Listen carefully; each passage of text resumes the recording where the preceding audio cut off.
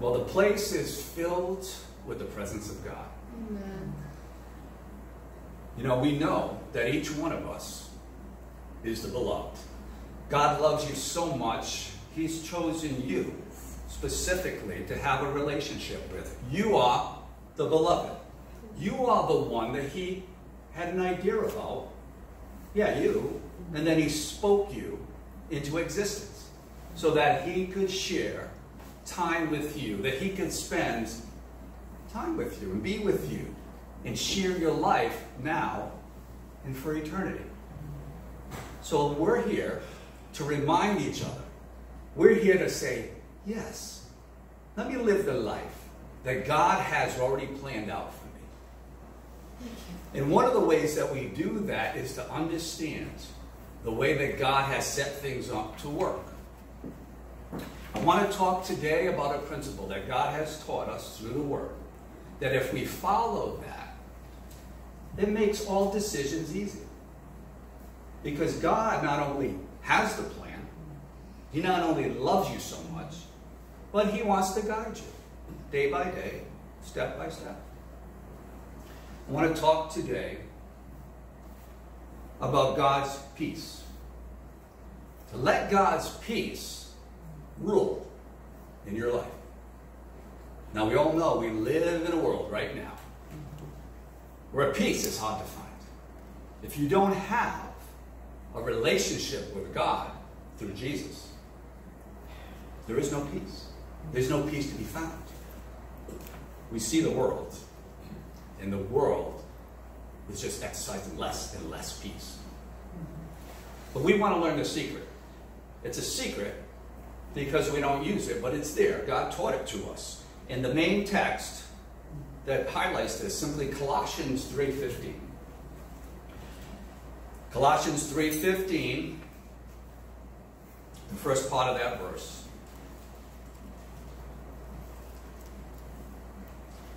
It simply says this: and let the peace of God rule in your hearts. Let the peace of God rule in your hearts. Now, the unique thing is that word, rule, in the Greek, that word, brabuo, the Greek word, is used once. Just once in the entire Bible. I think that was odd. It's one time. This direction, if you will, this secret, God said, I'm going to put it there. This is how I want you to do it. This is how I want you to rule your life. So this word in the Greek, brabuo, means umpire. It means umpire. And it means God's peace is to act as an umpire in your life. Again, it's the only time in the whole Bible that we're given this direction. So it's very significant. God wants us to get a hold of this because this is the way He's teaching us to make decisions. Now, we know if you are into baseball, if you like sports, you know, an umpire, baseball, right? You go to Fenway Park. My grandson, who's walking in recently, went to Fenway Park. And part of what's in the game is the umpires. Now, if there's no umpires, nobody knows who's winning, who's losing, who's out, who's safe. Doesn't make any sense. There's no direction. We're the same way. We need to see what's happening and say, this is safe, right? If it's something of God, if it's direction from God, you want that in your heart. If it's not of God, you've got to tell it to get out. Like an umpire in a game, peace in your heart is the umpire. You can't just let anybody slide in, steal a piece of your heart, if you will. You are the one we know that has dominion. You are the one that God gave authority to. Let us make man in our image, in our likeness, and let them have dominion on the earth. We are the ones that make the call. Well, we have to go with the peace, and then that decision, we take a step in that direction. Staying in perfect peace. It's the antidote to all things. The fruit of the Spirit is love, it's joy, and peace. Those are the big ones. But you really, truly can't have love. You can't experience joy if you're not in peace. It's the peace that covers. It's the peace that gives you the idea you're in the presence of the glory. It's peace. One of my favorite scriptures for peace, just a great scripture. Anytime you're going through something, you want to get in this place so that you can stop making decisions, is Isaiah 26:3.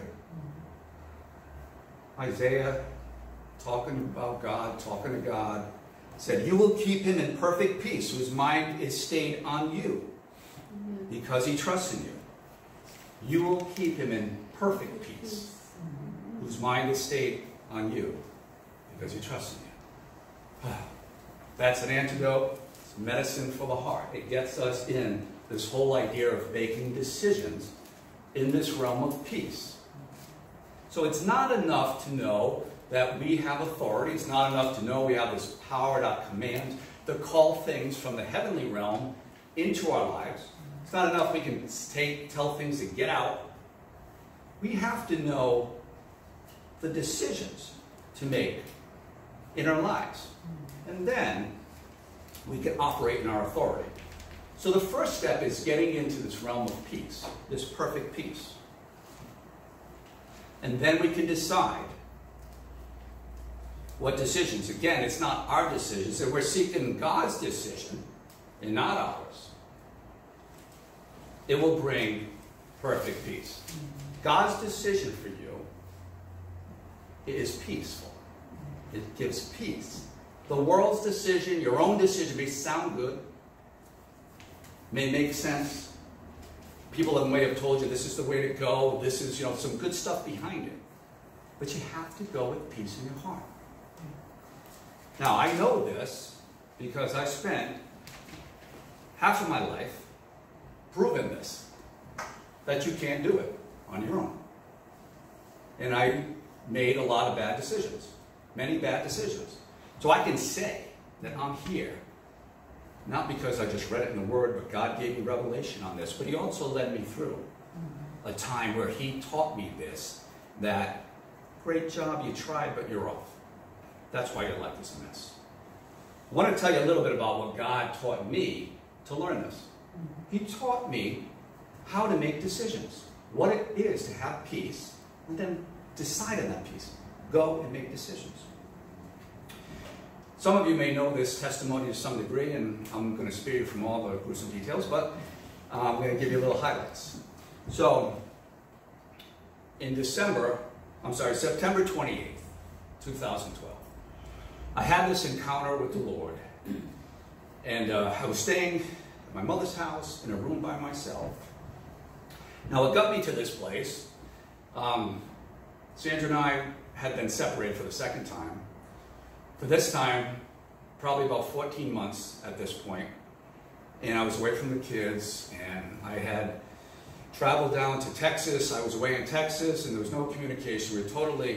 So we had almost been divorced in 2007, so we were getting good at this. We thought, you know what, we can make this happen. And so we did everything we could to destroy the marriage, but I came to this point thinking, Lord, I'm away from my wife, which I really didn't want to be, but everything was just coming apart in my life. So we were separated. I was separated from the kids. I was in the military, but I had lost my top secret security clearance because of financial problems we had, because we were separated and we had the short sale house and all this. So I came before the Lord this night, just a mess, right? Totally, finally surrendered. And I came into this room that I was staying in, and I just fell on the floor, and I said, Lord, I don't care what it is. Join the circus, whatever. I don't care what it is. Just please show me your will for my life. And the Lord answered me now in a way that he never answered me before. And I was laying there still, and it was an audible voice, powerful. It's a small room, but it sounded like it was, in a theater. And the Lord actually asked me, do you really want to know my will? He said to me. And I said, yes, Lord. He said, it's right there. I had the Bible on my lap. Not to the left, not to the right, but right there. That's it. That's what he said. But the way he said it wasn't any loving, no harps playing, no beautiful music. He was pretty stern because he knew that I knew that I wasn't listening. Like any other kid, sometimes we listen, sometimes we don't listen. But he's like, do you really? But, it changed my life this day. I started to see the Word of God differently. I saw the Word of God as exactly what God wanted to say. He didn't want me to go here to find out what someone else thought about it. He didn't want me to change anything. God was telling me, I meant what I said what I meant. And it's right there. You don't have to look it up in the Hebrew, the Greek, the Homebrew, any kind of other brew. You just read it, right? So I started to read the Word of God for the first time, like this, truly believing. And of course, the Lord, first thing he brought me to was about marriage, that he hated divorce, that he, here's what the man's supposed to do. And I just started to listen and listen. And the Lord gave me peace. I don't want you to get divorced. I don't want this. He gave me peace. I said, okay. All right, I'm believing. Your word says this, I'm believing this. So the Lord said, awesome, that's great. Now, why don't you put your ring on? And I was like, oh, okay. I put the ring on. The first person I told was my beautiful Brittany. It's always been my prayer warrior by my side whenever I had to, ever since she was a little kid. She'd talk to me as if she was, more mature than me. But she, she listened to my story. I said, Britt, this is what happened, all this, had this encounter and everything. And she probably thought inside, to some degree, she's like 15, just turned 15. She probably thought I was a little crazy. But she said, okay, Dad. Okay. She believed. She was with me. So there was no divorce. I said no. I called up my attorney. I said, no, I don't want it. I didn't know. He thought I was nuts. No, I don't want it. Sorry, I'm not going to do it. Okay. Well, you're still going to pay me, right? Yeah, I'll still pay you. I don't think you ever heard that before. No, I'm not doing it. Okay, that's weird. And I called Sandra, and I said, I don't want to make you mad, but I'm just not going to do it. God says no. So, but because I said yes to God's peace, supernatural, things started happening behind the scenes. God's moving. That's what he does in our life. If you say yes to the decision he shows you, supernatural things start happening. So I just stayed in peace. I'm like, all right, this is awesome. I don't know how it's going to work. No one's in it. Brittany's there with me. But other than that, everyone else, I didn't really tell anybody. So about a month and a half later, that wasn't bad enough. The Lord said, awesome, you're listening. Okay, now I want you to go to Colorado, the Charis Bible College. Oh, okay.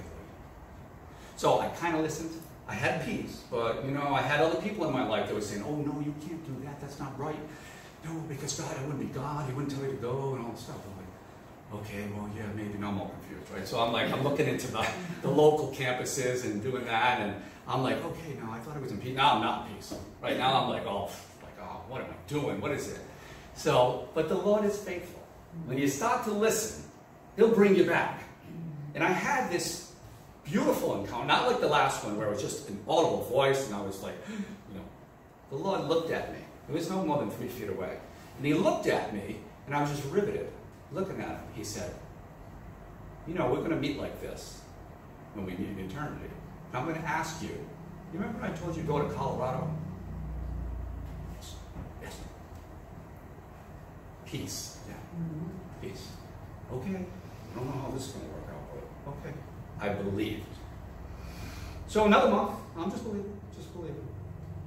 I'm like, I'm going to take my kids to the Breakers. I think it was the Breakers, had the Christmas stuff down in the mansions in Newport. And it's all set up for Christmas. It's like close to Christmas. So I called. Lo and behold, Sandra picks up. We very rarely talked. I said, I'm just thinking I'm going to take the kids down to the Breakers for this event for Christmas. Do you want to come? She said, yeah. We hung up. Like, what? This was a God thing. We talked about this later. Why did I do that? But so I picked them up, and there was peace. There was so much peace. I'm like, this is weird. But it was just peace. We walked through, and they put the headphones on you. They tell you things you don't even want to know. But you walk around, you're like, okay, can I just look? But so, But we get into the gift shop, where they always dump you in the gift shop, because they want you to buy things way overpriced. So we're there, and I said, you know, I gotta tell you, the Lord's told me to go to Colorado, Iowa College. She said, you're crazy. And that was it. That was the end of the conversation. So, but I knew in my heart, I had the peace, and that God was teaching me about this, that if you have peace, it's me. So I just believed supernatural things started to happen. I had to go away again, kind of fast forward. I was still training in the military, and supernatural stuff happened. God spoke through the kids, spoke to Sandra, and he brought it all together. We're going. As you all know, we went. So we're off to Colorado. Of course, we're not living together, so I have to get my stuff from one place, right? She gets her stuff, how crazy as it is. We're loading the truck from one house to the other house. I take Nick with me, you know, we get my stuff from my mother's. She's living at her mother's. So we bring the stuff, and, you know, we pack up my pickup truck, and we're driving back, and Nicky looks at me, and he says, thanks, Dad. I said, what do you mean?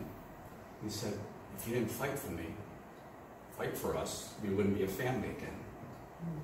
And it just broke my heart at that point, because then I started to realize that everything that we do ripples on. Everything that we do, when we're in obedience, it goes on. It's beyond just what we're going through. When you're obedient and you listen and you're living inside of God's will, things happen that you may not really know. But he was so, you know, Nicky knows the Lord. He was able just to express it like that. We started to realize that, wow, man, this is beyond us. So we go to Colorado. You know, we drive the 2,000 miles. We're adventurous. We're going out there. And so we're there. We get all there and everything. And about 2.5 months later, we lose all our money. Because I was going on the GI Bill. They were paying for stuff, you know, half of the house and part of the tuition. That was the whole plan. But we knew, even though this happens, and you know, there was an audit that was done, which normally is not done, but anyway, they can actually take away a GI Bill, believe it or not. So we got together, the four of us. We held hands and we said, there's no plan B. God said, go, we're here. We stood on that decision. When you stand on the decision, when God says, I want you to do, and he gives you peace, once you move and you agree, heaven takes over. Supernatural stuff started happening. I can't explain it all. Supernatural stuff. Sandra gets a job with we just got there. She gets a job with the CEO of the whole ministry. She's the executive assistant. That doesn't. And then, so we end up going to go to school for free. All kinds of blessings happening. Now, we fought some stuff. I'm not going to. There's some dramatic stuff that we went through. The enemy tries to get you, but we stayed in peace. We went through all kinds of craziness. You know, we're almost killed on the highway, battling all kinds of crazy attacks, health attacks. I was almost killed on my way back Boston going to. It's a long story, but the thing about it is, we made a decision that we're going to listen to that peace. And we're not going to move. So praise God, all things were completed. So we spent the 2 years, and I graduated, and we were like, the family was united. I saw things happen, and everybody changed. Even here, like Nicola, you know, supernatural stuff. Brittany became even more powerful in the spirit, you know, just ministering to people like, you know, 3 times her age. And Nicky, you know, high jumps, all kinds of crazy stuff. I mean, just blessing upon blessing upon blessing. So we graduated, and we're like, okay, now what happens? Now what do we do? That's great. Sandra, at the time, she got this from the Lord that we're supposed to come back to New England. I was waiting. I didn't know. I was praying, okay, what are we supposed to do? I was ready to go to Africa, you know, something super adventurous. You know, let's just go. Whatever, I don't care. Let's just go. We're in this, you know. But she felt, you know, her parents weren't feeling too good. They were kind of sick, and her heart was like, oh, you know, she wanted to come back. And so I had a really good friend of mine who used to carpool from the college down to Colorado Springs and back every day. And he said to me once, we were talking about this, he said, oh, you know what? If you just do it to honor, I think God's saying, if you just do it to honor Sandra, because she wants to take care of her parents, I think God would be good with that. So I prayed about it, peace. peace. Didn't make sense because I wanted to make sure, right? But he gave me peace about doing that. So I said, Sam, well, God's giving you peace, even if it's just for your parents. Let's do it. Once you agree with the direction that God tells you, supernatural things, supernatural. And then once you get, oh, by the way, I want you to take practical government.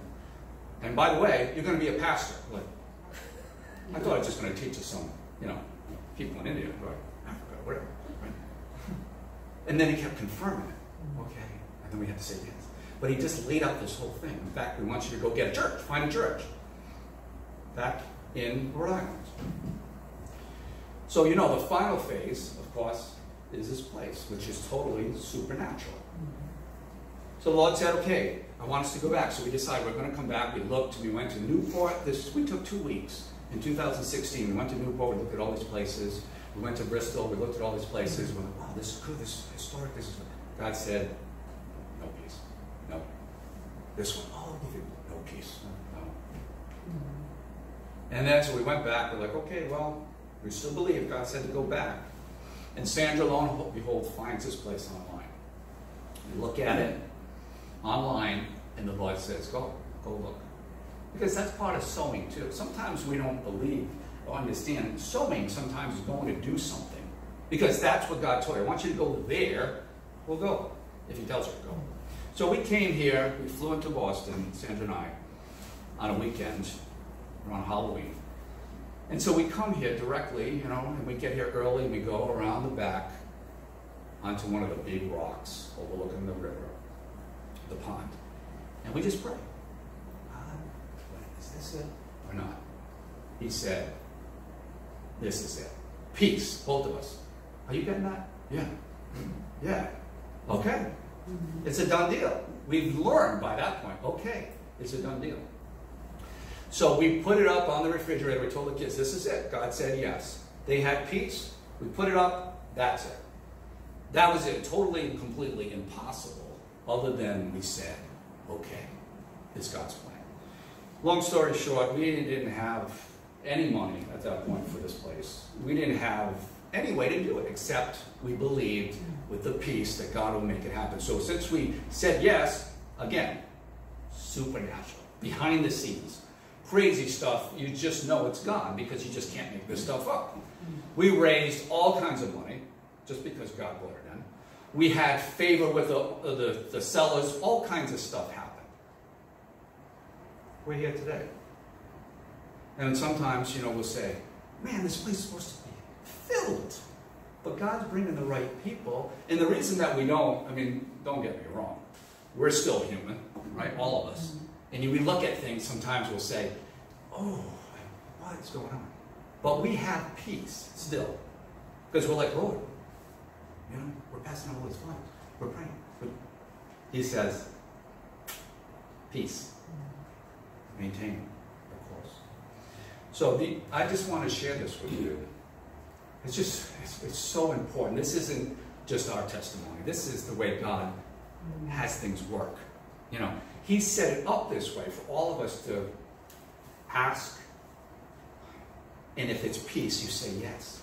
And then if you take a step in that direction, heaven moves, angels, supernatural, people come out of the woodwork to help you. Things just happen when you participate in the realm of glory, when you say yes to that.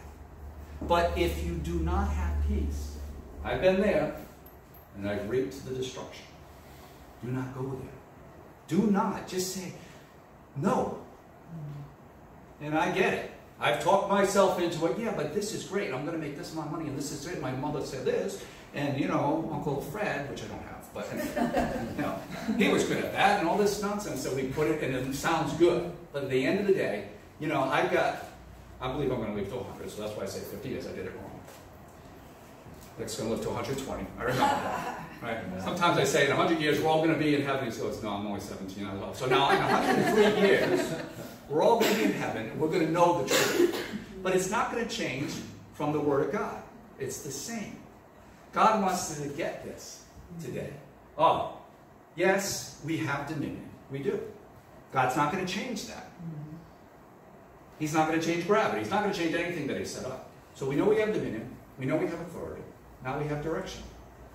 This, I think, is one of the keys for us not only living in peace completely, but exercising the peace that passes all understanding. You know? And God said, of course, guard your hearts above all things, because out of it comes the issues of life. Oh, you got to protect what you let in.